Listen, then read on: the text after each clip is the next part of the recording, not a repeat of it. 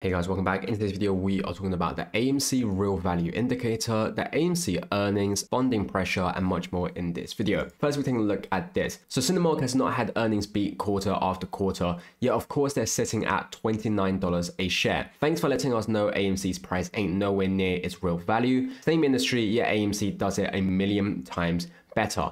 Now, this is something we talked about yesterday. We compared the price of Cinemark, IMAX, and AMC and their performance in terms of stock prices. But you can see also here, as of June 2024, Cinemark had a total debt of 3.41 million. And then furthermore, as you can see, total revenue for 3 months ended June 30, 2024, decreased 22.1% to 734.2 million. So this is what we talked about. Firstly, we saw that in yesterday's comparison, that in the whole theater industry, it's going up. And we saw IMAX and Cinemark going up where AMC is going down. And we talked about why the reason for that is. But furthermore, to understand is that the very fact that it's going up, it shows that people are investing, and it shows that if people are in fact not buying AMC and buying into others, it looks like they're making the wrong decision. Just looking at the fundamentals, we are seeing AMC doing it a million times better. But again, it comes down to the ultimate reason, like we talked about, that retail owns AMC and the institutions own Cinemark, hence why Cinemark is going up. And so for people trying to understand in terms of what is the best investment to make, well, do your own due diligence, of course, do your own research.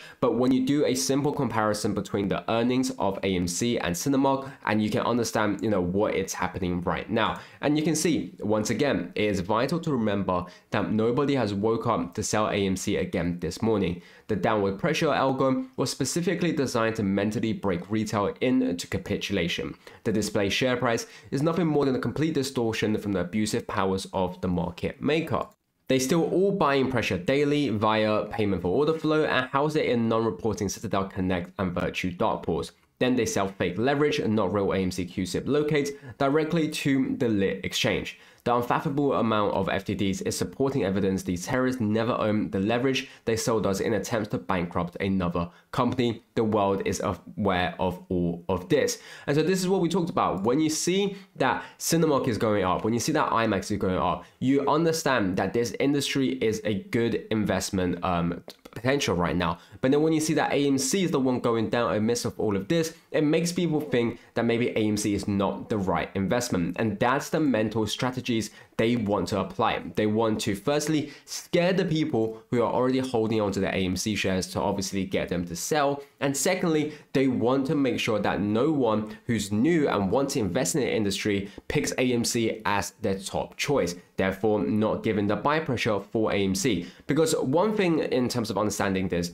is that they do internalize the buying pressure. Therefore, when people do buy, the prices doesn't go up. And so you may be wondering that buying is useless. Well, something that I have to understand is that whilst they are internalizing this, also remember, every time people buy, it's buying the synthetic shares, and you make these market makers create more synthetic shares. And when that happens, when the time comes, they obviously have to cover these synthetic shares as well. And that's the power of buying. Whilst by buying, you may not see the price actually reflecting the buy volume, it actually affects these hedge funds and short sellers. As always, none of this is a financial advice, so do take out a so make sure to do your own due diligence and research. Furthermore, this is just one of the antiques, we are seeing the strategies that they use. Once again, always the same number, 3 million shares at 0.0001. And you guys can see it again coming in, the spoofing orders for AMC, another 3 million shares at 0.0001. This is something that we see all the time. And this is what we talked about. They're using these strategies to manipulate and suppress the price of AMC. And ask yourself this, why would these big institutions constantly spoof AMC and not any other shares that are out there? The only ones they really spoof, AMC, GME, or any other that's extremely shorted. Why would they do this if they want to try and save themselves? The only reason why they need to suppress AMC is obviously because every time AMC goes up, they lose billions and billions of dollars, and they are afraid of that. Hence why we are seeing the spoofing, and hence why when you do the comparison between the earnings and you do the comparison between the performance of the two stocks, you understand why AMC is going down and why Cinemark is going up. Furthermore, another thing to understand, Q3 2024 domestic box office ended at 2.665 billion. Domestic box office at Q3 2023 ended at 2.650 billion. AMC Theaters Q3 2023 revenues 1.4 billion and profit plus 12.3 million. I think AMC is a much stronger company now, less debt. I'm guessing profitable Q3 plus 101 million. So this is obviously a comparison. And this is just what we talked about again, in terms of the structure, in terms of the management of AMC and how they are improving. Now, AMC has done a lot more this year. We talked about the restructure of debt. We also talked about the Fed changing rates has obviously saved millions of dollars. We've saved over $10 million in terms of interest payment in just 1 year. We're also seeing how AMC are obviously paying off the debt like we talked about, and how AMC is improving. In June, we had the best ever EBITDA month. So understanding that, we can obviously see how even though the box office is still similar number to Q3 of 2023, but AMC is very likely to actually make even more money this time. And so we are in a situation where even with a lower box office, we are still able to make money better than we were before. Now, that doesn't mean that we are going to get, a lower box office because we are seeing it improve, but it just goes to say and lets us understand how well AMC actually is doing. And exactly these are facts, which is why if you haven't figured out by now as to why the price of AMC is so low, you need to do your research. And just like what I said in terms about how it takes us now less box office to make more money, the short and hedge funds also realize that as well, and they're scared, and that's why they need to make sure that they can suppress AMC to hopefully, in their eyes, bring to bankruptcy. Because again, we talked about the only way for these guys to get out of this whole situation, the trap they've dug themselves in, is for AMC to go bankrupt. So they are hoping and wishing that AMC goes bankrupt. But when they see the fundamentals report like this, then they understand that there is no chance of AMC actually going to bankruptcy. No one, absolutely no one can stop us. And yes, they can delay, but we ain't giving up after 4 years.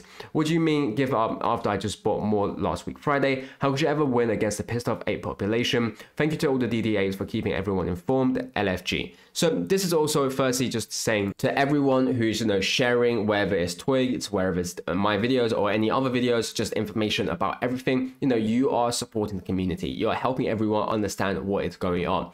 I see my comment sections all the time in terms of how someone's saying, I didn't know about this one fact, I didn't know about that one fact. And those are the facts that keeps everyone in, that allows everyone to understand what is happening. When you make an investment, you obviously want to know the most about this. And in this case for AMC, there's so much more to know about this, because it isn't just in terms of looking at the finance sheets, looking at the fundamentals, because you are looking at all these other factors about billion-dollar institutions trying to manipulate AMC. And it's understanding that, it lets us understand, why is our investment doing this? Why, despite having such good earnings, why are we seeing the price go down? And going into the future, are we going to continue seeing good earnings? Well, the answer for that is obviously very likely to be yes, as we're seeing how AMC is obviously improving.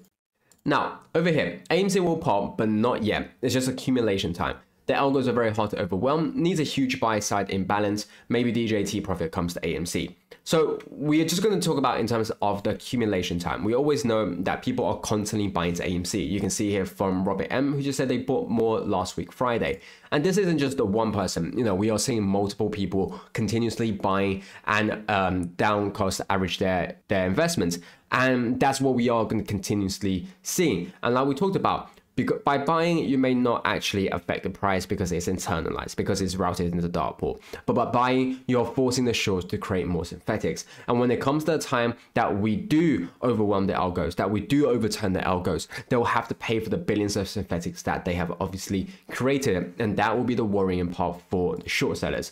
Now we're seeing surging US repo activity, likely exacerbating funding pressure. And this is what we are looking at. Now, we talked about in terms of the illiquidity problems that's going on in the market, in the whole economy right now.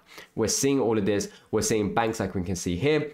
Federal Reserve is currently supporting Bank of America ahead of earnings, which will allow them to have a bullish earnings. After earnings, the BTFP liquidity runoff continues and will run out very soon. A major bank will fall soon.